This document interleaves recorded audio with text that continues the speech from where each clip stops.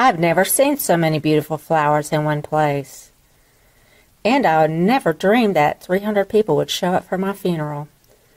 Of course, I didn't expect to die at such a young age. There's people here I haven't seen in 5 years. There's my voice teacher from my first audition.